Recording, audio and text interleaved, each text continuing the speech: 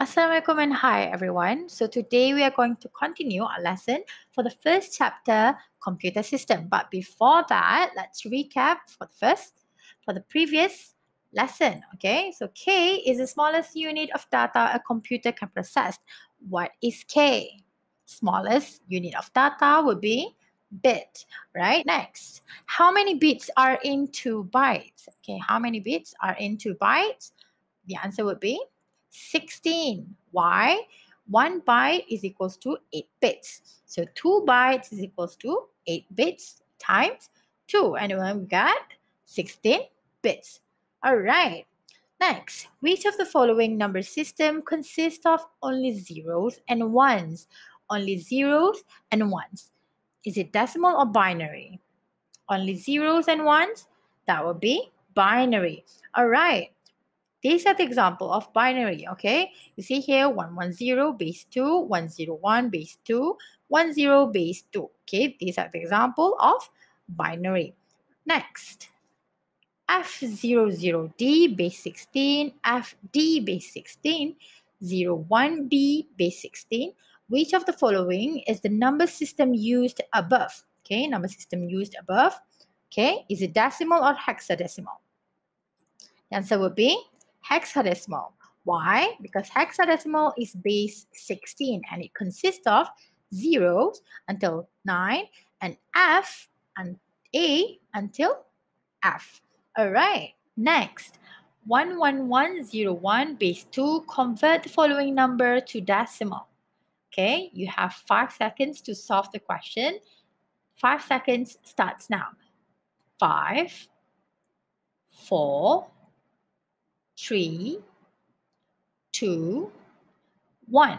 Okay, so how do we solve this? Okay, to convert the number, the binary number to decimal, we use place value method. Okay, and the answer will get 29 base 10. So for the first subtopic of information processing cycle, you have learned how data is transformed into information, right? Okay, and just last week on the second subtopic, you've learned number system and representation, where you learn how data is stored. Okay, so for this week, you will learn how data is interpreted in a computer using a scheme. Okay, and that scheme is called information coding scheme. At the end of this lesson, you will be able to describe how computers encode characters using ASCII, 8 bits, ASCII, and Unicode. You will also be able to calculate the total number of bits and bytes in a given word based on each coding scheme. And lastly, you'll be able to differentiate the coding system based on number of bits and total number of character represented. Alright. The first content you learn is ASCII, which stands for American Standard Code for Information Interchange. Second one would be ASCII, which stands for a Standard Binary Coded Decimal Interchange Code. And third, Unicode, which stands for Uniform Code. And lastly, discussion, which includes the calculation for each scheme. All right. What is information coding scheme? Okay, information coding scheme is a patterns of zeros and ones combinations used to represent characters. Okay, there are 3 standard coding scheme, which is ASCII, which stands for American Standard Code for Information Interchange, ASCII, which stands for Extended Binary Coded Decimal Interchange Code, and lastly Unicode, which stands for Uniform Code, which is capable of representing all world's language. Alright, so this information coding scheme is used to translate real-world data into a form computer can process easily. Alright, first, ASCII. So ASCII normally uses 8 bits, which is 1 byte, to store each character. Back in the 1960s, the basic ASCII is an improved over the 5 bits and 6 bits codes. The basic ASCII used the 8-bit as a check digit, meaning that only 7 bits are available to store each character. This gives the basic ASCII the ability to store a total of 128 different characters. However, the ASCII character set is barely large enough for US English use and far too small for universal use. As years goes by, many more letters and symbols are desirable. So in 1970s, computers and peripherals standardized on 8-bit bytes, making it become obvious that computers and software could handle text that uses 256 character sets at almost no additional cost in programming and no additional cost for storage.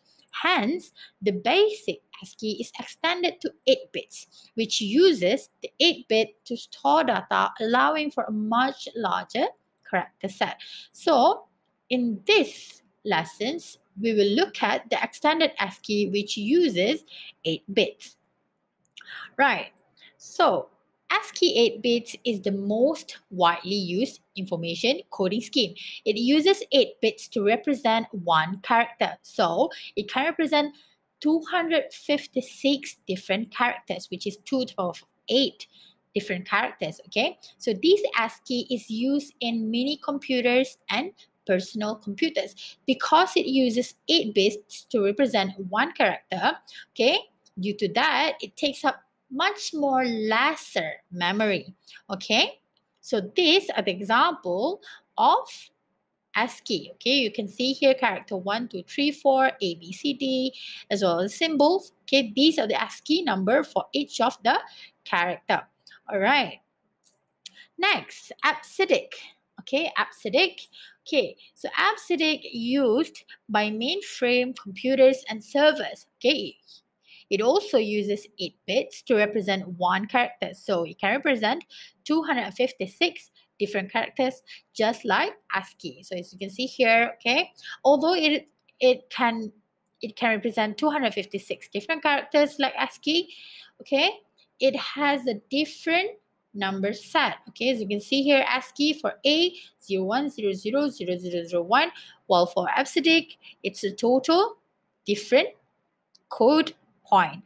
Okay, although ASCII and ASCII takes up less memory, okay, the problem with ASCII and ASCII is that it only allows us to represent small number of characters, which is only 256 different characters. Hence, it is only sufficient for English and Eastern European languages. Okay, it is not large enough for Asian and other country that uses different character set, such as Tamil, Arabic, Chinese, Japanese, and others.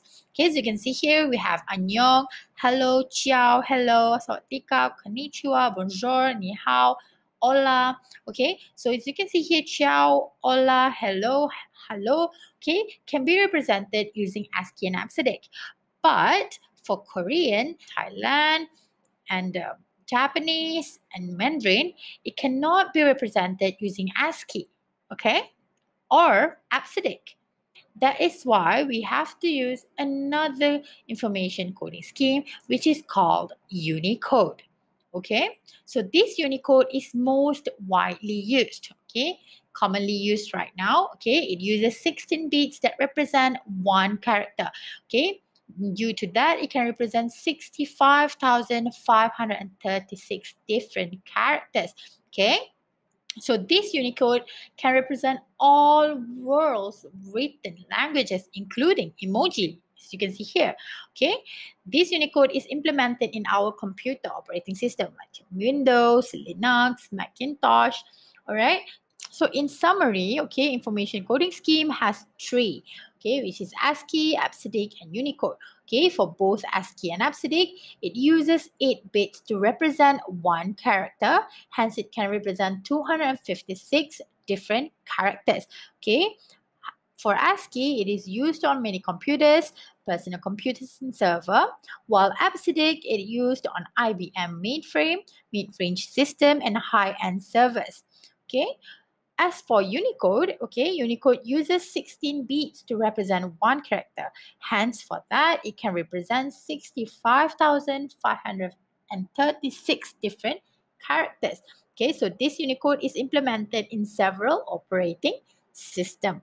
Okay, so these are the example of character for each coding scheme. Okay, as you can see, A, ASCII, 0100001, ASCII, different one, and Unicode. Okay, as you can see here, Unicode for the last 8 bits, as you can see here, 0100001 is the same with ASCII, but it has another 8 bits in front. Why? Because Unicode uses 16 bits to represent one character. Okay? For discussion, let's look at the calculation. Okay, question. The phrase below used ASCII coding scheme. Identify the number of bits used to represent the phrase emergency number. And how to do that? Okay, first you have to calculate the total number of character. Okay, to calculate the total number of character, okay, you list it like here. Okay, and then you get emergency number. Okay, you counted all of this character, including the space character. Okay, the space is also considered as a character. So you'll get 16 characters. All right, next, you have to identify the number of bits used in the coding scheme. Okay, first, identify the coding scheme used, which is ASCII coding scheme. So ASCII uses 8 bits, okay? ASCII uses 8 bits. Okay, now, after we have identified the total number of character and the number of bits used, okay, we multiply the characters and the bits, okay?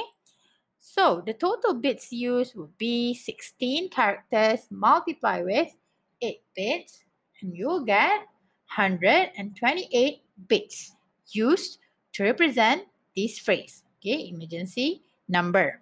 Next, the phrase below used Unicode coding scheme. Okay, Unicode coding scheme. So identify the number of bytes used to represent the phrase data analyst. Okay, how to do that? We first calculate the total number of the character. Calculate the total number of character, including spaces, and this symbol, this last symbol, you'll get 13 characters. Next, you'll have to identify the number of bits used in the coding scheme. Okay, the coding scheme used is the Unicode. So Unicode used 16 bits. Okay, next you have to multiply characters and the bits, which is the total bits used will be 13 characters multiplied by 16 bits, and then you'll get 208 bits. Okay, is this the final answer? No, okay, because the question asks you to identify the number of bytes. Number of bytes, and you get this one is a bit, okay, 208 bits. Okay, now you have to convert the bits to bytes. Okay, remember, bytes, 1 byte is equal to 8 bits. So you have to divide, okay, 208 bits, divide by 8, and you'll get the answer 26 bytes. Okay, and that is our final answer for this question. Okay, 26 bytes is used to represent this phrase. Okay, and that's all for today's class. Okay, if you have any question, you can telegram me or you can just email me on filza.sazali@yahoo.com. And again, thank you so much, and I'll see you guys soon. Bye.